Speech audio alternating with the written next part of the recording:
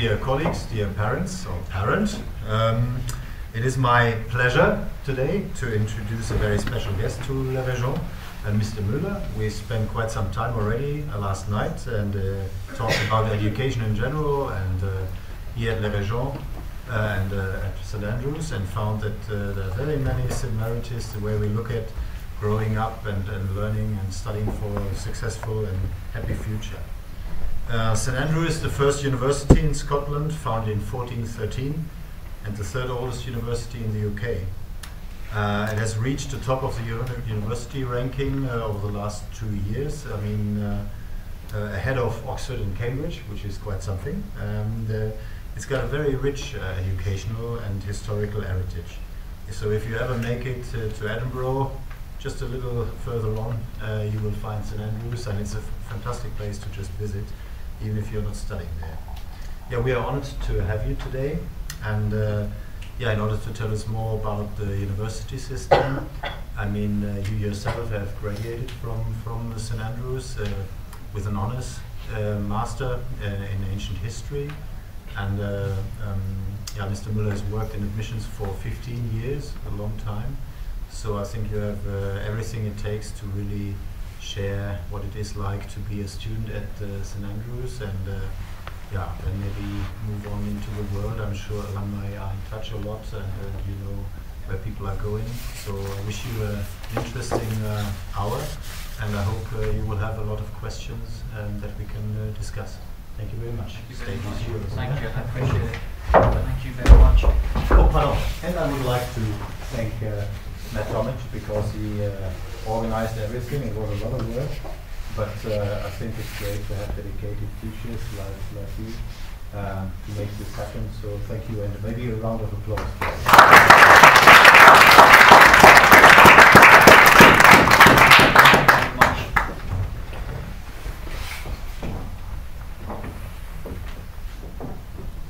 Hello, hello.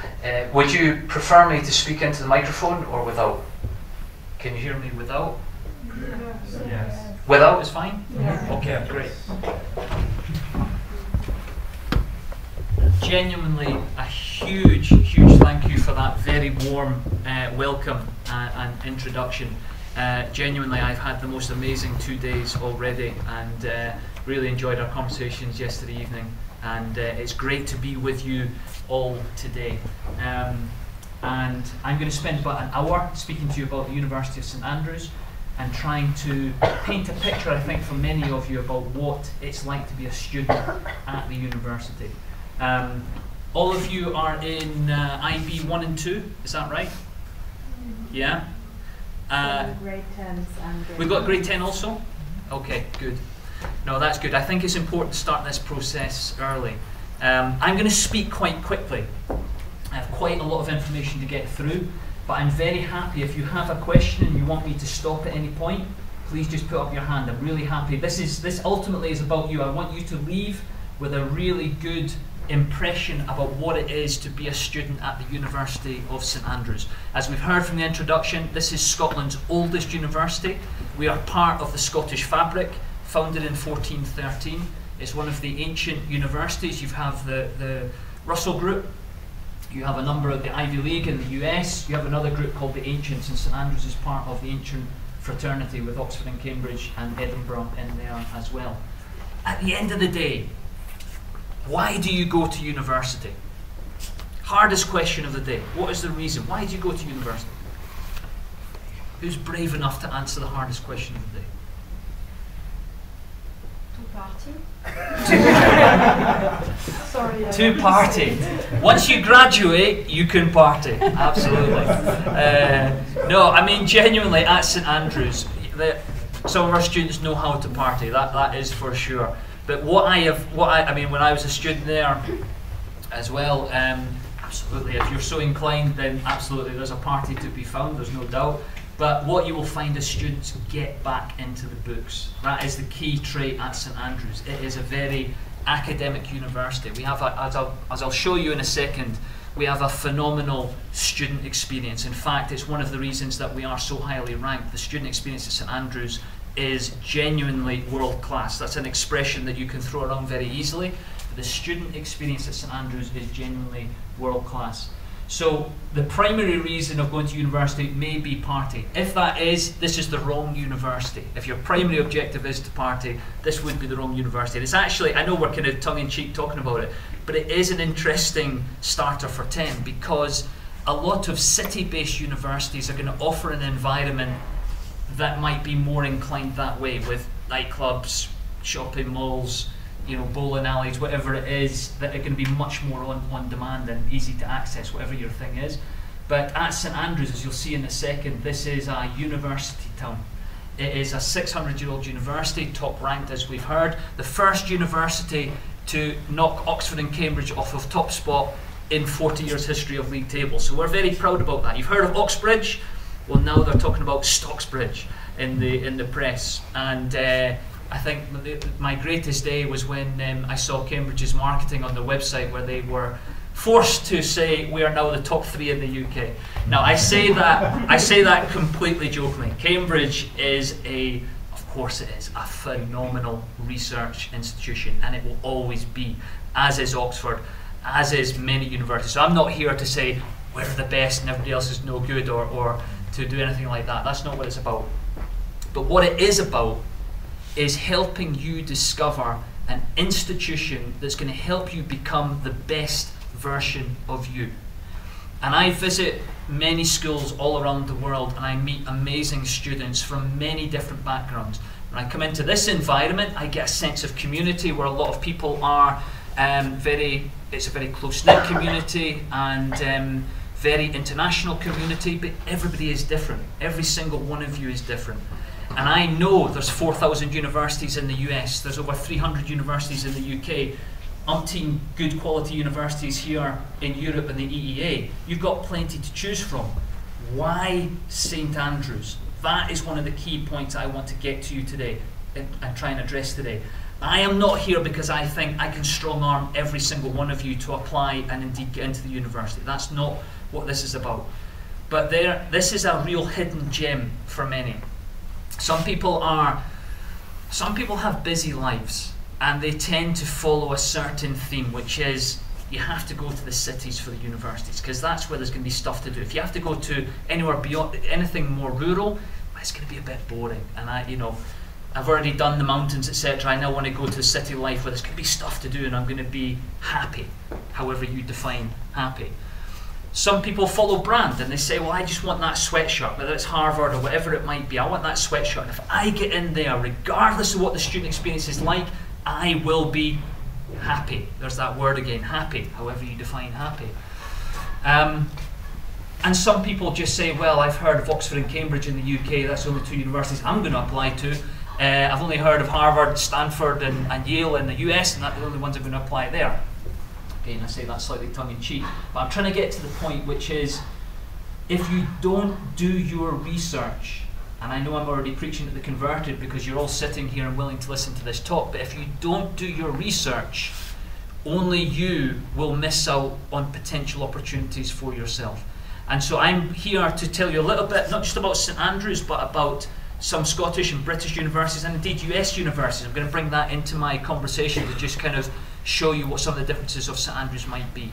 So bear with me. I know you've had long, busy days, and I know you've probably got a lot of homework or conversations to have this evening, so I'm not going to keep you beyond 6:15, but bear with me for the next 15 minutes, because hopefully some of this information is going to be really helpful to you as you begin to make your decisions about what you're going to do with your future. So yeah, I'm a graduate of St Andrews. I'm currently the Deputy Director of Admissions, but I also have a focus on international admissions for the Western Hemisphere, so Europe, UK and the Americas. And I've been there about 15 years, as Headmaster said. So why St Andrews? Ultimately, this is a real academic powerhouse. World-leading teaching, world-leading research, a global community of 140 different nationalities. So we're the oldest university in Scotland, but the Scottish population is 26%. The overseas population is 41%. The European population, so EU and EEA, is just over 10%. We've got students from China at 5%, India 2%. These are some of the kind of big international countries that have sent a lot of students to different places around the world, so that's why I'm kind of bringing that into the conversation. But there's 140 different nationalities. And because, as you'll see in a second, this is a university town. It's not like in a city where you can compartmentalise. You put your baseball cap on and put your ear pods in and you kind of can avoid everybody. In St Andrews, if you're looking for anonymity, this is the wrong university to go to. You're going to leave your accommodation in the morning and be walking to class, and you're going to hear about all the news of what happened last night. Hopefully it doesn't involve you, but you're going to hear about all the news from last night. It's that type of environment. And then you get into the classroom, and the professor, these are the people that write the books. Now don't mishear me here, because this is not common at every university at undergraduate level. The people that are teaching you are the people writing the books. World-leading research academics, not just the ones who've just passed their PhDs. You're getting in there and they're greeting you and saying, "Hi Maya, good morning, nice to see you. How was hockey? How's music going?" Because they've built a relationship with you, they understand you as an individual, and they're beginning to have a rapport before they just get in and start talking down at you or talking at you. You build a relationship with the academics in a small classroom environment. Get this. I was delighted when I asked the question, what's the teacher to student ratio here at Regent, and it's 1 to 12. Guess what St Andrews is? 1 to 12. 10,000 students, 8,000 of which are undergraduates, so that's our kind of population of undergraduate population. 1 to 12 academic to student ratio. And that tells you a huge amount. Before I get into detail in the presentation, immediately you're beginning to see that you're going to get a lot of attention from the academics. Next question is, who are the academics? And as I've just kind of suggested, these are world-leading academics. Go online if you're interested in a certain subject, do some research, see what they've published, and you'll see what I mean. Scotland, we've got a picture of some nice mountains in the background. Scotland is an ancient country, like Switzerland, like so many countries in Europe. Scotland is very similar. There's a very rich history of folklore, ghost stories, romance. If anyone's seen the old movie Braveheart and all that kind of thing, you know, it is a country steeped in history. And when you meet people, it's a very friendly country. It's a very open country. The Scots are very friendly, very open. Yes, they drink a bit too much whiskey. Yes, they do eat a strange thing called haggis, and they wear kilts and things like that. But they are a very warm and friendly country. So why St Andrews? Well, it's Scotland's oldest university, and it is Scotland's top-ranked university, and so it's well worth continuing with me in the presentation. Rankings have a place. At the end of the day, we all live our lives where we want to choose certain brands, whether that's from clothing to cars to watches to universities, whatever it might be. Brand is important, and St Andrews is no different. When we go to league tables, we are proud to say that we are ranked #1 in the UK in the Sunday Times and the Times. So in the UK, you have two different sets of league tables. Just to bear with me for a second, because this is important. There are two major sets of league tables in relation to the UK. You've got the national rankings, which are independent newspapers, the Times, Sunday Times, the Guardian, the Daily Mail, and the Independent, the kind of major league tables in the UK. Then you have the international rankings, QS, Times Higher Education, and so on. The metrics they use to establish the university on the league table, guess what? They're not the same. They are not the same. If you just want a quick soundbite to say, tell me where #1 is, then you walk blindly into your future, because somebody will tell you, oh, we're #1. It's like, well, #1 for what? That should be your question. And if you look at the league table metrics, then you'll find out a bit more. Don't be lulled into that. These league tables are not basketball league tables. They're not soccer league tables that they genuinely have played a competition to establish themselves as #1. But they are a weather vane. They are a good direction of travel, and so they do have a place in your decision making. But they are not divine. They are not divine. And I'm saying that when we're ranked #1 in the national rankings, that doesn't mean we are #1 for everything. But it's what universities use. But I'm trying to tell you this should not be your sole reason for choosing a university. Listen to the rest of the presentation of what else that might be. Different aspects of a university that I would encourage you to evaluate. The overall ranking, sure. Teaching quality, research output, student satisfaction, academic to student ratios, first year retention rate. These are very, very telling metrics that I would encourage you to consider and evaluate. St Andrews' first year retention rate is 97.3%. Now I don't know if that sounds good or bad to you. Let me put this in context of the US of 4,000 universities. That beats, I think, pretty much every university in the US for first year retention. In the UK context, that is one of the highest in the UK. You would expect this, Oxford and Cambridge have something up in that region as well, but 97.3%, we're not in London. We're in a medieval town with 140 different nationalities. There's plenty of reasons for people to decide to go elsewhere. Guess what? They're getting into year one, complete year one, and staying till year two. So that's telling you something. What is retaining these people when they've come in and actually seen that they're in a town which apparently there's nothing to do and there's only X number of streets, etc. Why are they not all leaving? Well, we'll find out a bit more about that in a second. Location, very accessible. Obviously we're here in Switzerland at the minute. I mean, I just took my flight yesterday. It was less than 2 hours with EasyJet, but wherever you might be flying to or from, obviously it's very accessible. We're 1 hour north of Edinburgh, the capital city. To get from Edinburgh to St Andrews is exactly 1 hour. So it's very accessible. If you're in a city, I mean, I used to live in London for 2 years. To get from Heathrow Airport to Zone 1 where I live took me an hour on a good day. So cities, it's convenient, you're close to airports. No, you all know if you've lived in a city, depends what the traffic's doing and whether trains are running, etc., how accessible that is.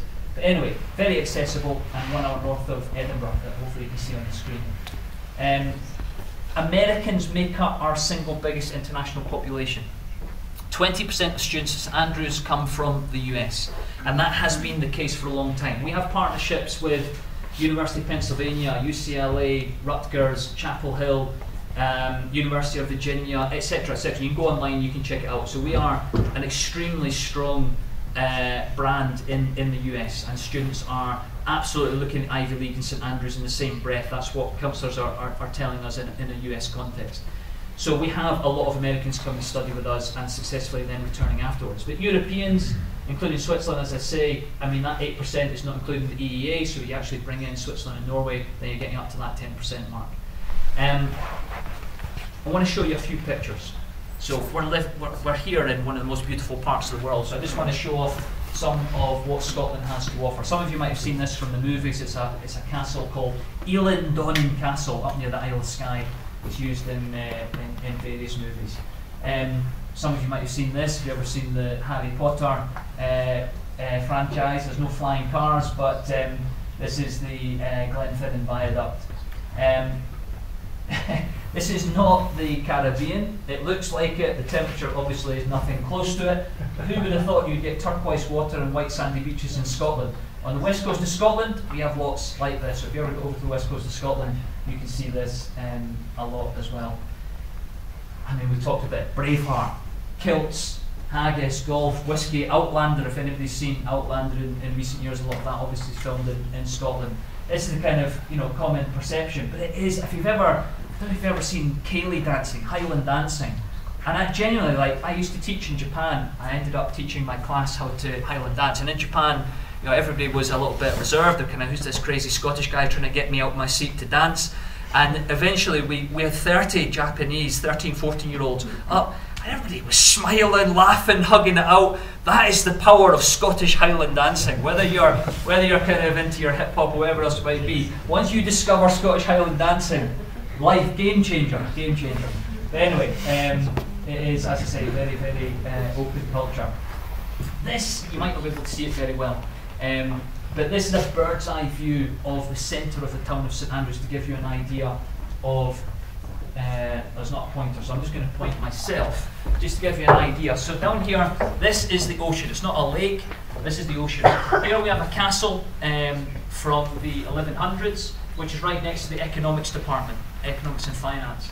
Up here we have the beach where they filmed a movie called Chariots of Fire, won Best Picture back in the 1980s. If you've never seen it, go on and look at the famous music. They played it during the British Olympics all the time. The guys in the white t-shirts running along the beach. True story about Scotland's Olympian Eric Liddell. So if you've never seen the movie or heard the story, it's well worth a watch. But anyway, this is one of the beaches up here at the top. That stretches for over 1.5 miles, so I can't fit it all onto the screen. Then you have the oldest golf course in the world. I've just been up to a golf course. It's got a big barrier. I run across this golf course every day, and literally you are ducking as the people are trying to hit you. Well, not quite, but so the golf course comes right into the town. Whether you like golf or not, you begin to get a sense of this is a mainstay of the town of St Andrews. Over here is a cathedral. This is where the Reformation took place. When it came to Scotland from Germany, this is where it happened, and the cathedral was destroyed during 1500s. And same with the castle, but this is where the Scottish government relocated in the 1500s due to the Black Death taking hold in Edinburgh. So this is a historical centre in its own right of what's happened here. Some of our students were burned at the stake during the Reformation, and in fact there's a chap called Patrick Hamilton, one of the students who was killed, the Protestant reformer, and his PH is carved into the cobbled pathway, and if you step on the PH, it said you'll fail your degree. So you're actually walking along and students are talking and chatting and they're not even looking at them, just go like that to jump over the PH, and it's just like built into the psyche.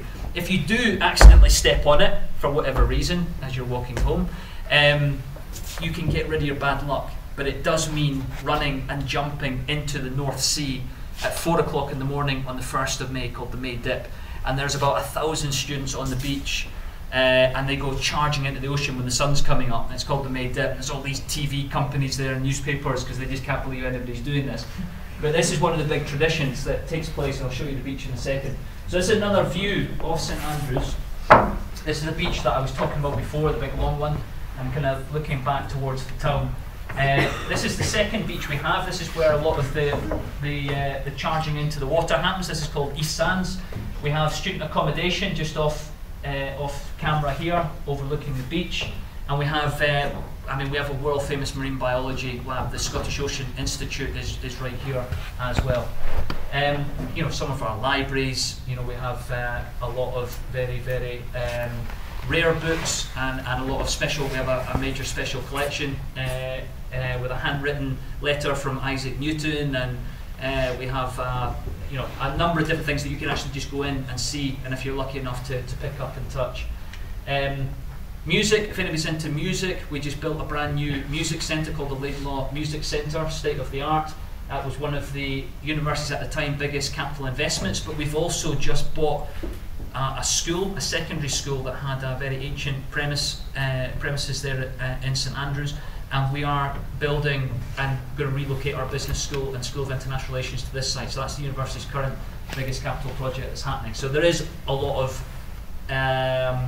work happening, but not to the point where you've got traffic lights and things happening all over the place, so it's not damaging the overall aesthetics of the town. This is just one of our quadrangles, so just to get a sense, for many of you said you haven't been to Scotland or St Andrews, this is where psychology and neuroscience is housed, and also the School of Divinity.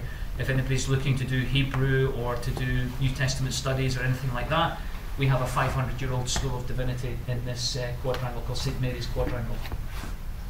The pier, very famous medieval pier, where students, a student called John Honey jumped off the edge of this pier to rescue some sailors that were drowning, and to commemorate that, the students put on the red scarlet gowns. So if you've ever seen anybody at St Andrews, you see these red scarlet gowns that came in the 1700s, and they parade, hundreds of them, along this pier every Sunday, and just having a chat to commemorate this student who jumped and rescued some sailors. So it's steeped in tradition at the university. And I'll come back to tell you a story about the gowns in a second. This is the cathedral, just very atmospheric. It's a beautiful, or the remnants of the building are very pretty. Again, we're not a city. Some of you might be thinking, well, I wonder what the internship experience is like. We are in the top 5 UK universities for students graduating with internship experience. That's quite a surprise to a lot of people. Top 5 in the UK. So a lot of students, when they get to the summer, you've got over 3.5 months in the summer where you can, they're not staying in St Andrews to do their internships, they're going to the US, they're going to London, they're coming back to Europe. But because of our connections and what have you, there's a very high chance of getting internship experience when you're a student at the university. And very high graduation rates, and going into, our main sectors are management consultancy, finance, publishing, teaching and IT. They're the kind of main sectors, broad sectors that we have graduates going into. We do not have an engineering school. I know I'm in Switzerland, that's almost sacrilege to say, but we don't have an engineering school.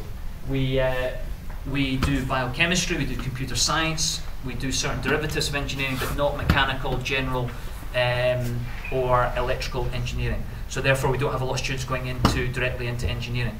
We don't have a law school, but we have a high proportion of students going into law because they come and they do international relations, or they do economics, they do a number of different subjects, and then go into fast track programs to finish the law degree in less years. So we have a lot of students who actually do go into law, even though we don't have a law school. Studying. Okay, bear with me on this. Remember, I was talking about brand and talking about university to find the best fit for you. Well, this is what I want to begin to talk about here. The degree structure and the teaching options that are available to you. In Scotland, how long is an undergraduate degree? No.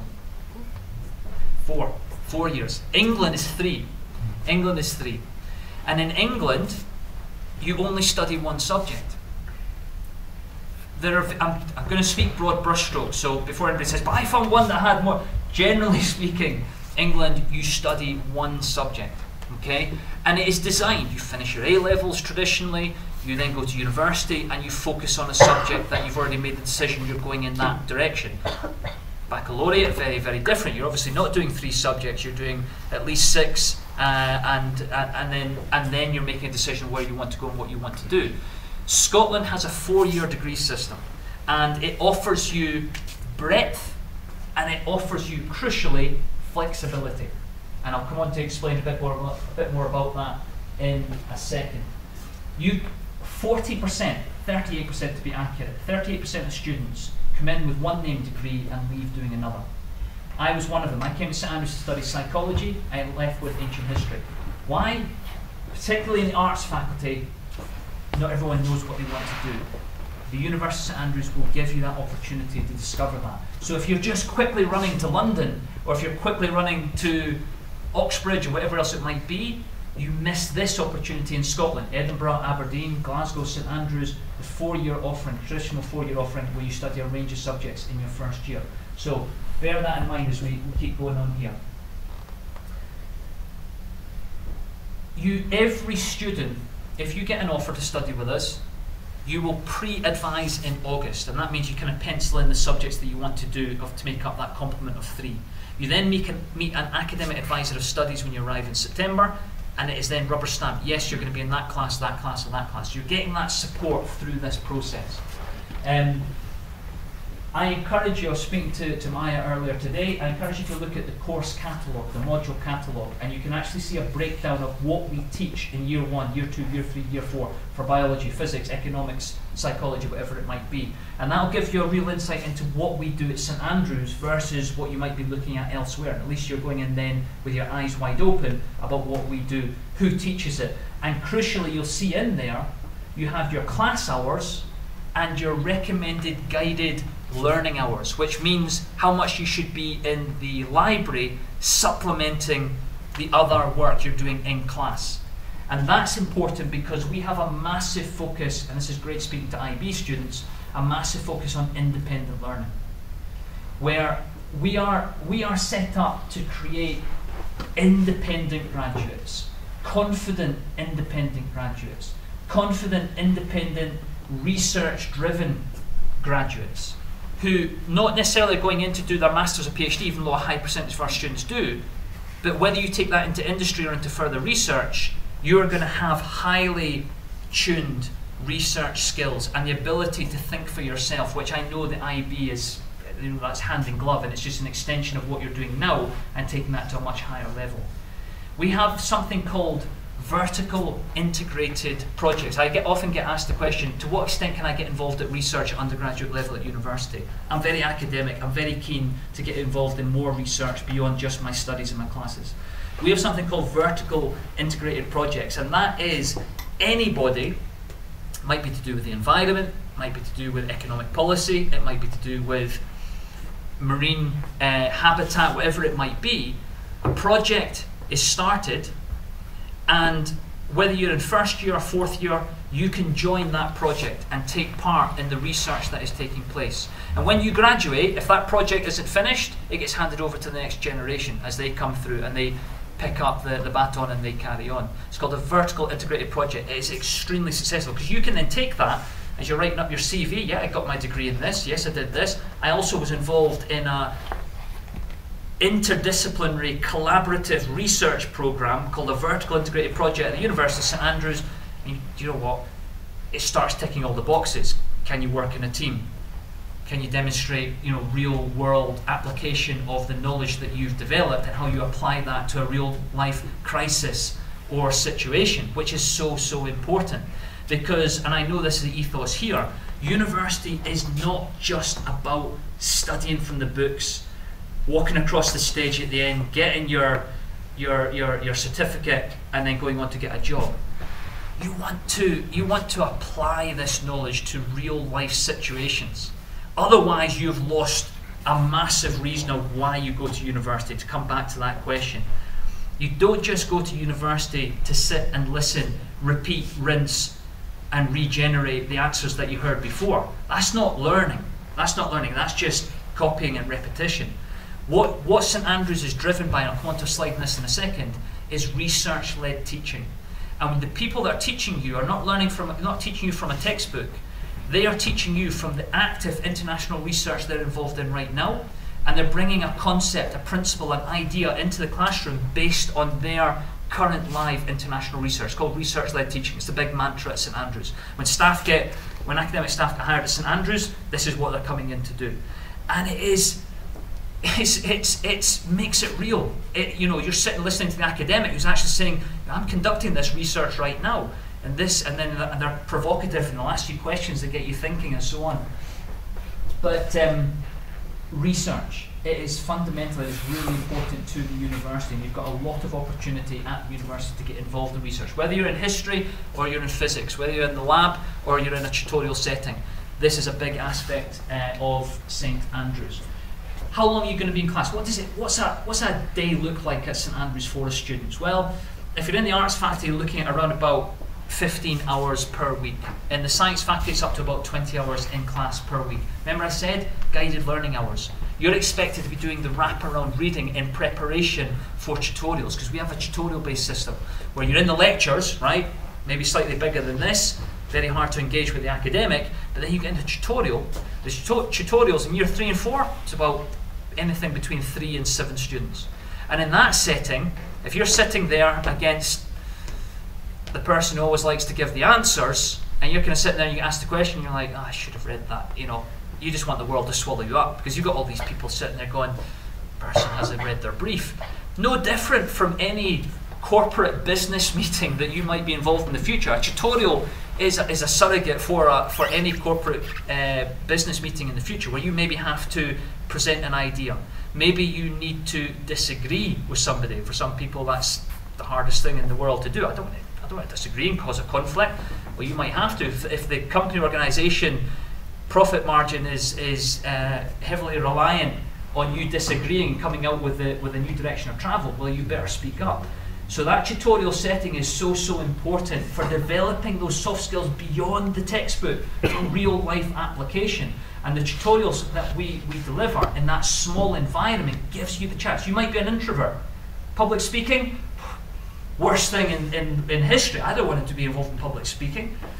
This is going to help you develop anything that you identify as a weakness. You might be an extrovert. You might have to learn to listen. And that tutorial is the other chance where you actually have to sit down and actually just listen and help somebody, because you're actually partnered up. Give somebody else the platform, give somebody else the chance to present that idea so that you can come across together as a team to convey a concept and idea. And again, that's going into CV, resumes, and when you sit in front of that employer, do you know what they do? They look and they see what university you went to, they see what grade you got, and then you move immediately on from that. What else? Who are you? But you're okay, I've got a long list of people with first class degrees from top universities. What else have you done? I was involved in the fashion week at the university. I helped design the stage design itself. Oh, okay. Okay, so you've got a bit more practical experience about you.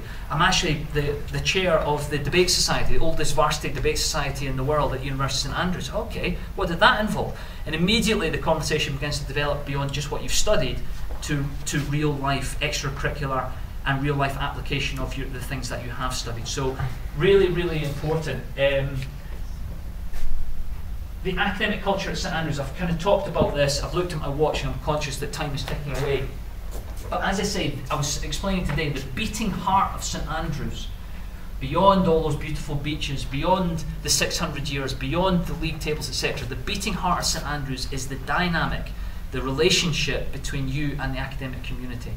And the academic community, research-led teaching, we talked about that. It's a global and diverse student body, but a global and diverse academic community as well. So they don't all sound like me, you'll be delighted to hear.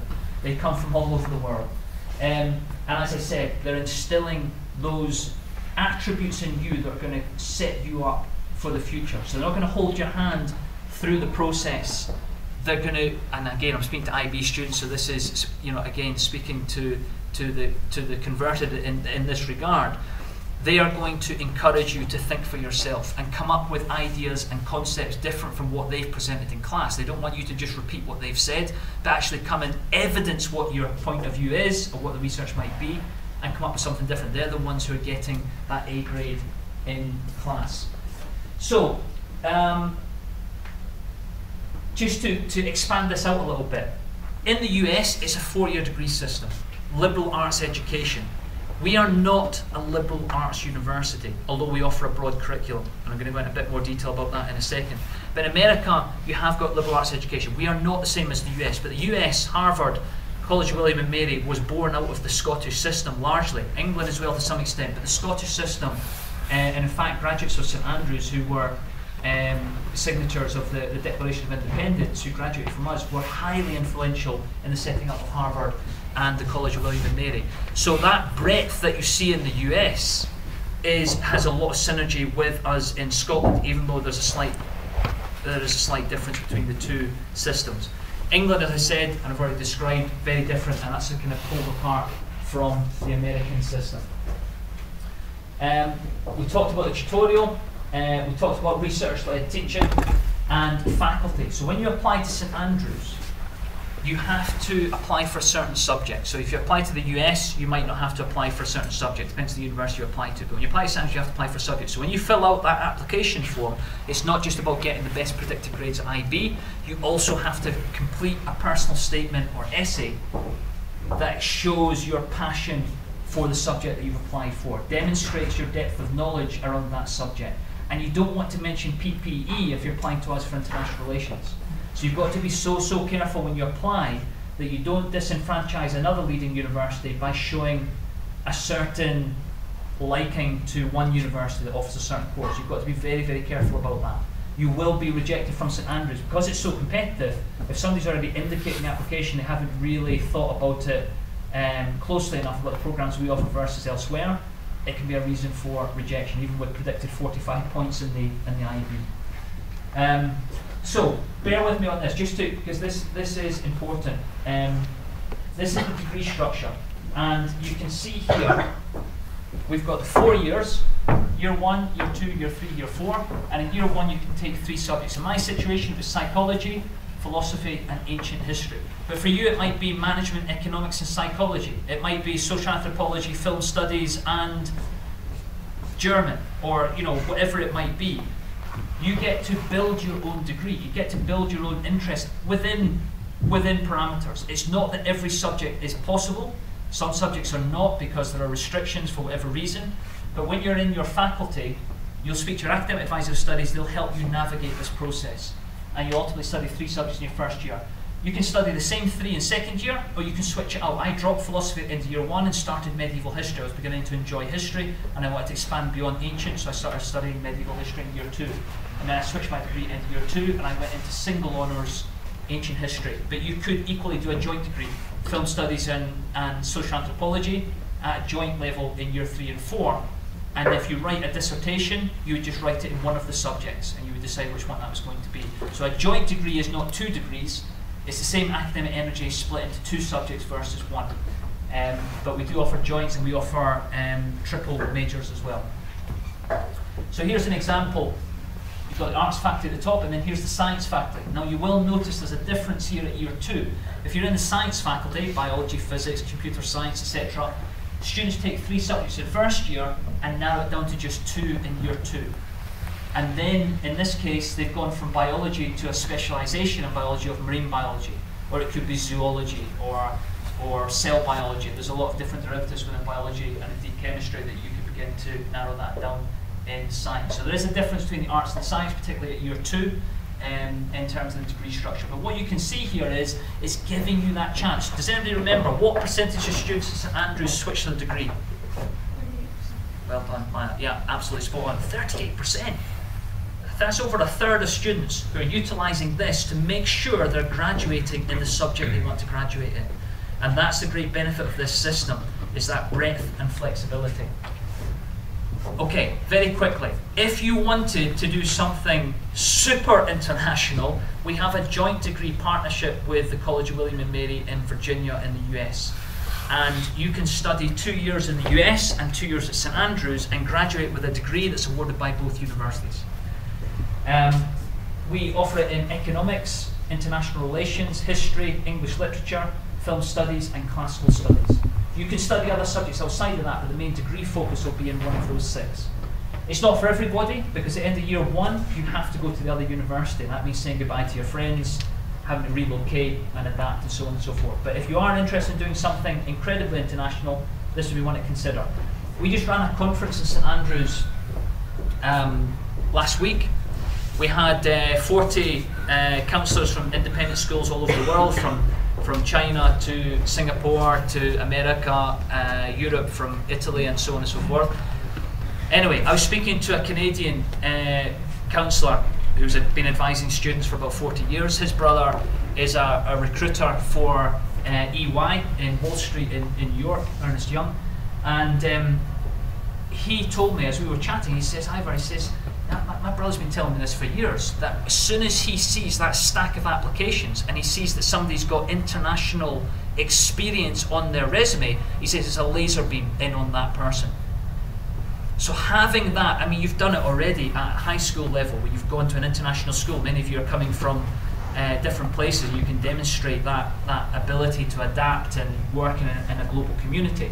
To do that at university, it is another major tick, and that's just everybody's heard of EY and Wall Street, but it is an example of what is really happening in the real world afterwards, that people are looking for real life experience beyond just a degree, beyond somebody who can just add up and present that and get the degree at the end of it. It's that real world experience that many recruiters from big organisations are looking for. Study abroad. If you want to come to St Andrews, which in some ways is leaving your home country, you can actually study abroad. I mentioned some of the universities in the US context, but we're also partnered with the University of Melbourne, Hong Kong University, Renmin University in China, a whole host of universities right around the world that you can go and spend a year studying abroad in year 3. So if you wanted to do that, that's something you could consider if you came to us. I'm going to take a pause for a second, because I know I've been speaking for a long time and we are going to finish in 15 minutes, but are there any questions at this point? No? Okay. Where will you live? So this is one of our halls of residence here. We have 12 halls of residence in year 1. You are guaranteed first year accommodation. You're guaranteed in one of the halls. Some of them look like this, they're kind of more Victorian style, some are more modern than this, built in literally the last few years. But St Andrews, if you go back to the picture of, oh no, it's only going to go one way. If you go back to that bird's eye view of St Andrews, remember I said there is no campus boundary. The town of St Andrews is the campus. And so therefore, you have got university buildings and accommodation right next to private residences. So after year 1, many students will say, look, 3, 4 friends, 5 friends, let's get that house with 5 bedrooms, why don't we rent it? In and of itself, it's a nice building, but if we've got 5 of us and we can all get in there, then we can make it work. So about 50% of students live in private accommodation from year 2 onwards. But if you want to stay in university managed accommodation, you can reapply after each year. So the accommodation, you get 4 choices, and you're guaranteed a place in first year accommodation. You just might not get your first choice. But for Maya and Adriana, you have to submit your application by the 30th of June for accommodation. It opens on the 1st of March. And it's not first come, first served, but the sooner you do it, you know, it's good to get that out of the way. You don't have to be then thinking about that ahead of IB exams, etc., etc. So I would encourage you to do that sooner rather than later. Okay, student life. Let's come on to this, and I'm going to talk a little bit. Literally, we're going to finish in 15 minutes. Talk about student life, extracurricular, what it's like to be a student there. I'm going to talk about the application process, just a couple of tips of what to do. Or you can speak to Maya and others. Obviously, have been successful in this regard, and obviously you've got great faculty here to advise you as well. But student life first, and then we'll finish on how to apply. I mean, I've touched on a little bit of this already, but I gave an example to Maya earlier today, and I think this is a really good example. We don't teach fashion at St Andrews, but the students, it's never ceased to amaze me. They don't kind of look around and say, well, we're not in London, so therefore I'm just going to give up my passion for fashion. They have created, I mean, if you go online, you can check it out yourself. They have created a world-class fashion society that run all these events, from the set design, the models, and the costumes and everything, with no support from the university. They raise all the funds themselves. I think they raised about $150,000, and they gave a lot of that back to charity. You know, it's a really professional event. Now, why am I highlighting that? Well, we don't teach it. Students have just done this off their own back and created something world class in terms of what they do. They've taken that. They've all gone to Covent Garden in London. They've been to Paris. They've run these various events. Very, very well funded. Very, very well connected. But it's just a good example of what students at St Andrews are like. There's over 200 different clubs and societies. Not just fashion. Fashion is one of the big ones. They do like to party. I'll be honest. There's no doubt about that. You've got the fashion side of things. You've got political organisations. You've got charitable organisations. You've got environmental organisations. You've got over 60 different sports. We're right next to the ocean. We have a scuba diving team. We have a sailing team. You know, some people call it boat, but rowing. Ski and snowboard, a lot of them tend to come over here in the winter. Let's be honest, our skiing and snowboarding in Scotland, I mean, we've had some good powder at different times, but when you actually come and ski and snowboard here, obviously it's nothing in comparison. Although I know one of your faculty who went to university in Aberdeen, and she was telling me that she actually thinks her skiing got to such a level that it did because she learned in Scotland, so I was quite surprised to hear that. But anyway, we do have a skiing and snowboarding team. So there's a lot of extracurricular activities you can do, but there is a culture at St Andrews. So we have something called academic family, right? So I want you to come with me in your mind's eye. You're sitting there, you listen to this presentation, and you're saying, actually, you know what, okay, this is good, I'll put in that application. You apply, get the offer. You decide to come to the university, and you're stepping off and you're going, I'm confident, yeah, all right, I can handle this. And you arrive, and all of a sudden, you arrive in Scotland, the sweat begins to form in your brow, and your heart's beginning to beat, and you're thinking, I'm out of my comfort zone here. What if nobody speaks to me? What if nobody likes me? What if nobody understands me? I know Mum and Dad said just to phone, they get the helicopter in and they'd get me out, so you reach around for your phone. Somebody comes along and taps you in the shoulder and they're like, how you doing? You're like, oh, right, okay, well, Mr. Moller says they were friendly, right, I'll go with this. I'm okay, thanks, how are you? Oh, I'm in 4th year. Can I adopt you? And she's like, hold on, I'm Switzerland Taekwondo champion. No, calm down, relax. Listen, academic family at St Andrews. I'm in 4th year, right? I'm going to adopt you. You're going to become my academic daughter. And she's like, right, this is weird. But no, listen, I've just adopted 5 other people over there. Do you want to come and meet them? They're your brothers and sisters. Right, okay, let's go. Listen, I've got a party. I'm just going to be at my house. The theme is James Bond. We're in Switzerland. Let's go James Bond. James Bond. So you've got to come dressed up as something from James Bond. What was your name, sorry? Anel. Anea. Yeah. Anea comes along, she sits down, again, the sweat's forming, the heart's going, I'm in this situation again. Sitting next to Maya, we happen not to know each other, and they're kind of going, are you in 1st year as well? Yeah. Is he your academic father? Yeah. that makes us sisters, and they're hugging it out. Next thing, some guy comes in, oh, brothers, sisters. Genuinely, this is academic family. So I'm obviously painting a picture, but genuinely, whether you're an introvert or an extrovert, everybody gets adopted. I had 3 academic mothers and 2 academic fathers. You go a bit crazy with it, but actually it's a really important relationship because they become friends, confidants, guides. We have the highest rate of couples meeting and getting married, and I'll leave that there. So this family dynamic can sometimes take a weird... Anyway,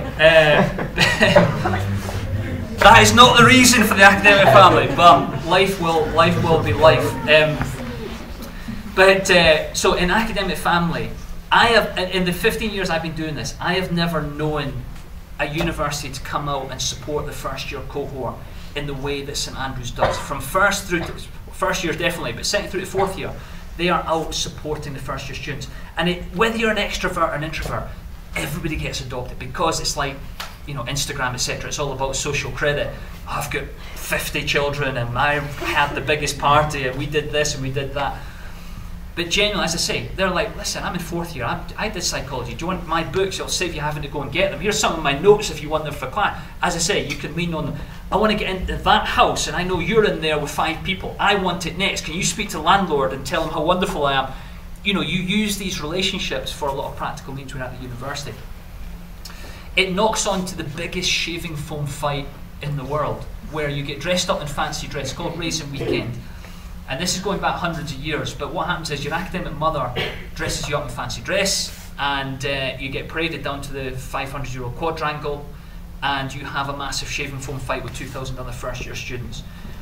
It might sound a bit crazy, but again, it's like this rite of passage at the university. Everybody goes through it. Back in history, used to get thrown into the town fountain, so that now has turned into a shaving foam fight. But again, go online, check it out, and you'll get an idea. But why am I telling you this? Because it's this sense of community. It's this, whether you're from Switzerland, whether you're from Scotland, wherever you're from, you all pass through the same arch and become a St Andrews student. We're the oldest university in Scotland, 600 years old. We're a very proud nation, defeating the English, and they never conquered us. You know what? This 600-year-old university is your university as well. And this is the rite of passage as you join the university. And that doesn't even get into the sports side of things or anything else.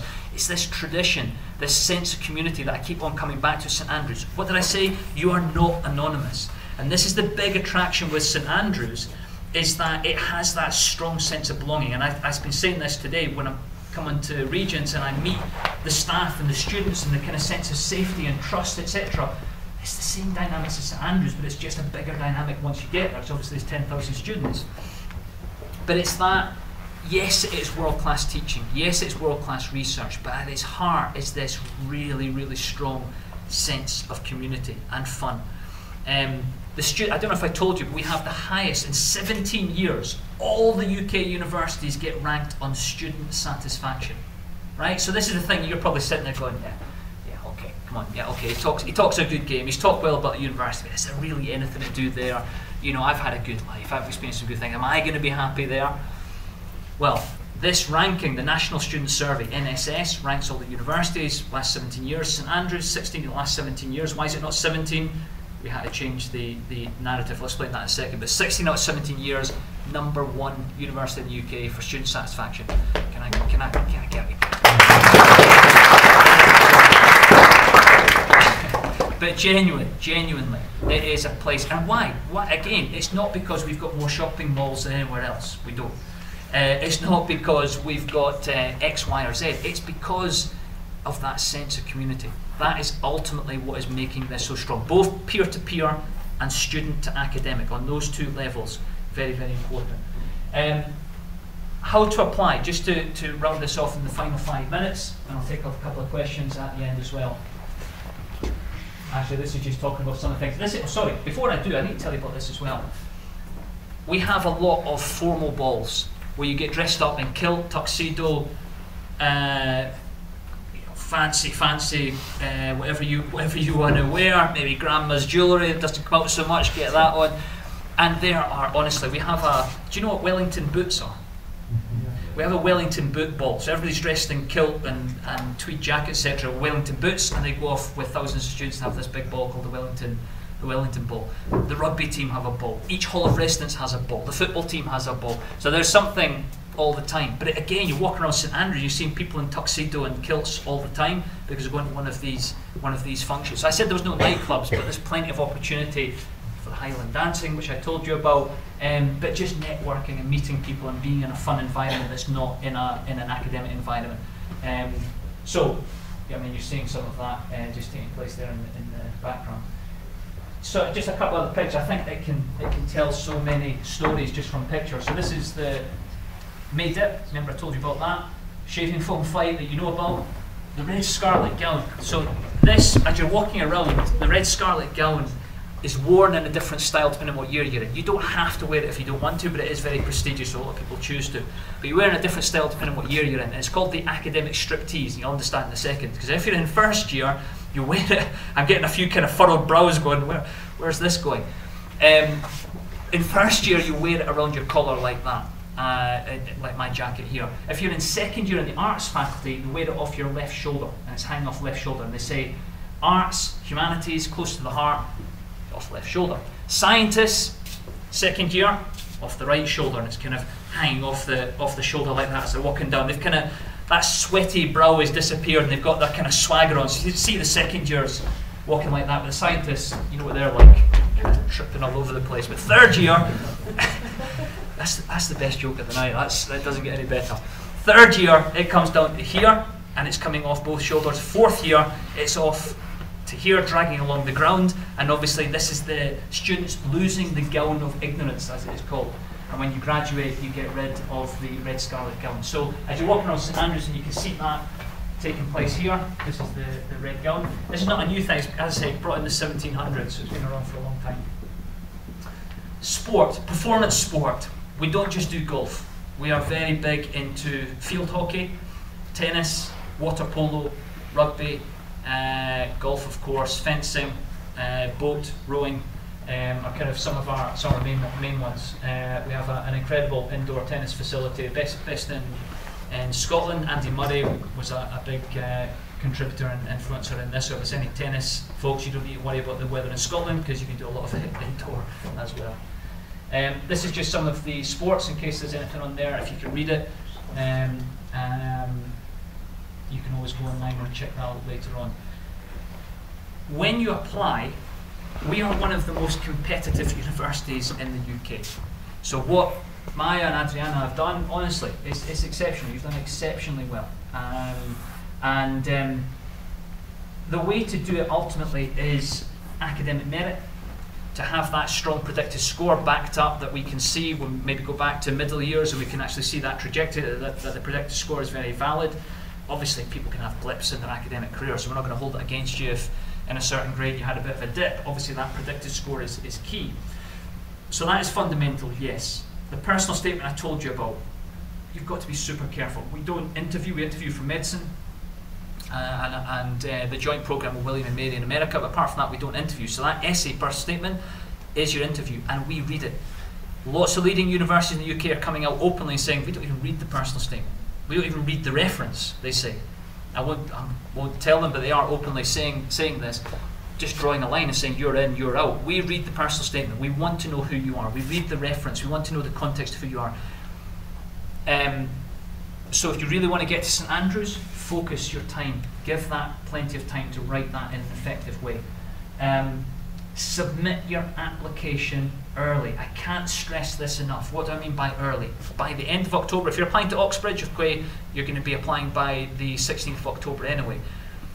Either way, get your application into St Andrews by the end of October if it is in line with the school's policy. Why do I say that? For international fee status students, we operate rolling admissions.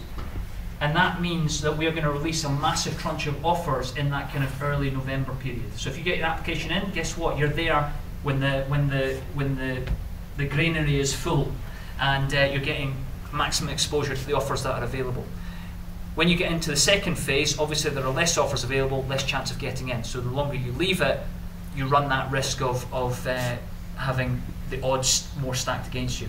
When you get into all our offers for overseas are going to be gone by the end of February, and that's incremental. By the end of January, you're probably up to about 90% of offers have been made. So early application. There is an equal consideration deadline through UCAS that we adhere to, which is 31st of January, it was this year. So there will be offers available after that point, but there's going to be less than there were available back in November. Early application. Focus on the personal statement. Get the best grades that you can, and if you can, come and visit. Because at the end of the day, it's not about us, it's about you, and actually saying, okay, that guy was telling the truth, or maybe a faculty member you spoke to who've got a connection with the university, which I understand is the case from some of the faculty I've met. Come and see it for yourself, because again, it's not about your mum or dad going to university, it's not about your friend going to university, it's not about an alum of this school currently at the university, it's about you. And it has to be the right fit for you. And as I was saying to Maya earlier on, I'm a big believer in instinct. If you're in a situation and something's telling you something's not right, trust your instinct. If something's telling you something's good, again, personally I think, trust your instinct. Obviously you need extra evidence beyond just instinct, but it is an important part. And when you visit a university, that's when the tummy starts telling you if something is right or wrong. So if you can come and visit, I know you're all busy, if you get the chance, maybe you wait and see if you get an offer and then you come and visit, which is totally understandable, but I really would encourage you to come and visit. I'm 2 minutes over, so I'm going to stop there. And I'm very happy to take questions openly, but if you want to speak to me afterwards, I'll certainly hang around as well. But thank you. I know, again, it's late in the day. You've listened to a lot of information from a Scottish guy speaking at 100 miles per hour, marching up and down in front of you. Thank you for your patience, thank you for your attention, and hopefully for some people this has helped give a view of the university that maybe has just changed your mind a little bit about what the opportunity might be. That will encourage you to go and do more research and make up your own mind. But I genuinely say this is a hidden gem for many. It is a world-class learning environment. I keep using that expression, but it genuinely is world-class learning environment.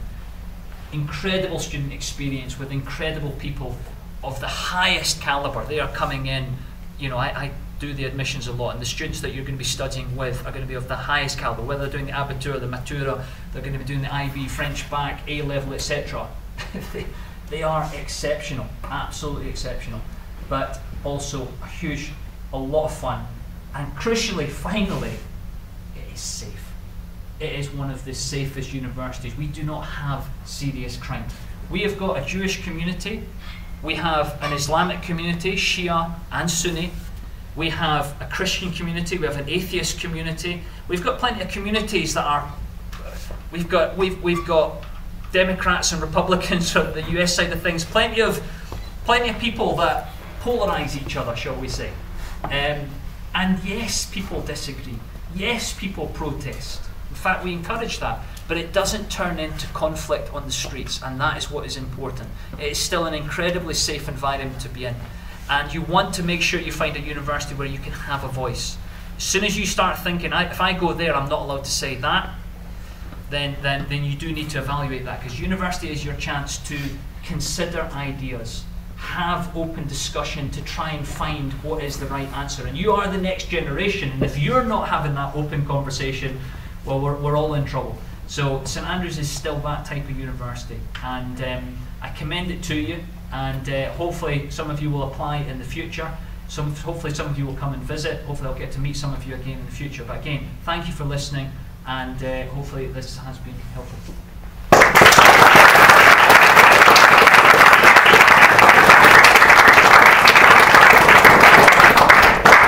Any questions? Don't be shy, just act normal. Yeah, fine. What's your biggest piece of advice for the first year going into? Yeah, no, that is a great question. Be yourself. I think as soon as you go into a new environment, particularly when you're all of a sudden the freshman, there's a propensity to kind of think, what have I got to be successful here? What have I got to be to fit in? Be yourself. Again, trust your instinct, but be yourself. Genuinely, I would also say try try as much as you can. Like there's a sports fair, for example. There's a activities fair where you can go around and there's all these people with desks going, come and join the debate society, come and join the rowing club, etc. And if something interests you, just go and try a few things. Just try one, you know, unless you're really following a really high performance track. Try different things, because then that way you can say, actually, that's something I'm really passionate about and I want to do that. So use that first week, 2 weeks, month to kind of explore and try different things, because there's so much opportunity. Be yourself, try as much as you can. I think would be two big things. Yeah, I'll go with that. Good question.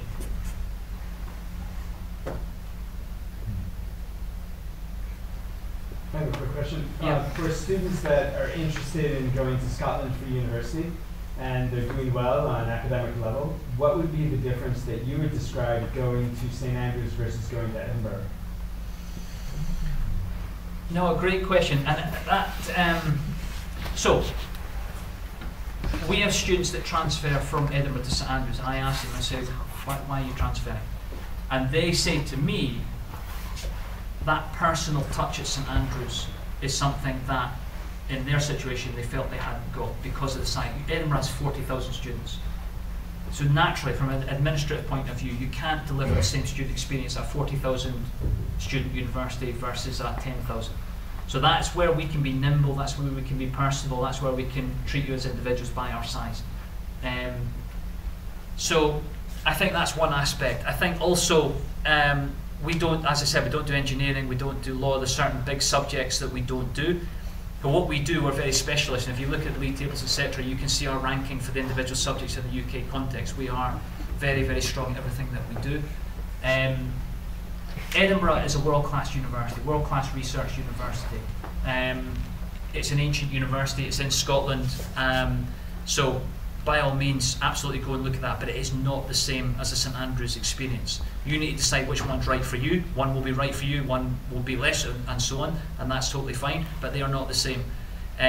So I would encourage you to look very carefully about what it is that you think you're going to get from a St Andrews or an Edinburgh experience, and kind of weigh that up in your own individual view. Because I've got my own view, as we all would, about what would be right. And people are very happy at both institutions. I just think St Andrews is better. No, I'm only joking. Kidding, I'm kidding.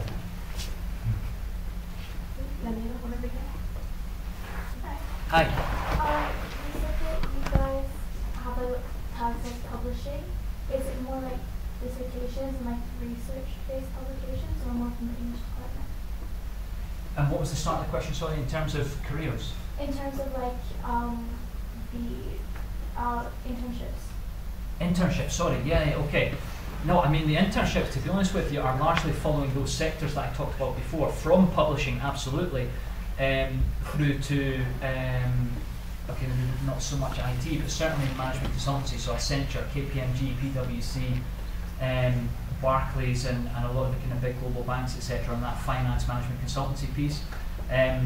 But also in terms of computer science, I mean, there is quite a lot in terms of startups and a lot of that kind of thing going on in IT. So yeah, it is very varied, and it is global. It's certainly not around St Andrews people are applying. Because you've got 3.5 months in the summer, we actually say to students, don't stay in St Andrews. I mean, it's beautiful, all the golfers are there, the tourists are there, etc., but actually go out and explore something else that you maybe haven't seen so far. If you've got friends going to London or going back to Europe, whatever it might be, then do that. But certainly, top 5 in the UK of all universities for internship experience, I think, surprises a lot of people. But again, it's with the connections that we curate. Obviously, these things don't just fall in your lap. You have to curate, and we've got a whole career centre, dedicated team who are going out and building these bridges with these companies. But yeah, hope that helps. Yes, please. What do you think is the most amusing event that happens at St Andrews? The most amusing, yeah. Oh goodness, there are a few. Yeah, I mean, our rector, I don't know if you know about the office of rector, and they are dragged through the street by the students. So the rector is elected by the student body. It's usually a very high profile celebrity or somebody very much in the public eye, and they're paraded and kind of dragged through the street through this kind of big ceremony at the university. That can be quite amusing. The shaving foam fight, like some of the things people are getting dressed up in, you know, I couldn't even put it onto the screen. You know, some people have kind of wild imaginations, so some of that can be quite amusing. I'll tell you what. I'll tell you what the most amusing thing is. I was sitting writing an essay, and I was kind of focused on this essay. As I said, I was doing ancient history, and I was sitting looking out the window. It's not a word of a lie. And I was looking out the window. I thought, I'm drinking too much coffee. 4 Vikings walked past my window, right? And with axes, swords as long as I am, shields, etc. I'm looking around, going, right, I'm not taking any more of that paracetamol. Next thing, they started hammering each other with these axes. I was like, I'm going mad. This is crazy. I'm looking about for the phone to start calling the police. It turns out this was the Medieval Reenactment Society. And when I say reenactment, I mean they were reenacting. This was, fortunately nobody lost an arm, but how, I don't know. But I find that highly amusing. Because then they go walking in. I went up into town. I was in Tesco's, the supermarket, shopping there. Sure enough, this Viking walks in with not a smile on his face and just starts reaching for a bottle of wine with a kind of shield hanging over his back. So for me, that's the most amusing thing I've seen.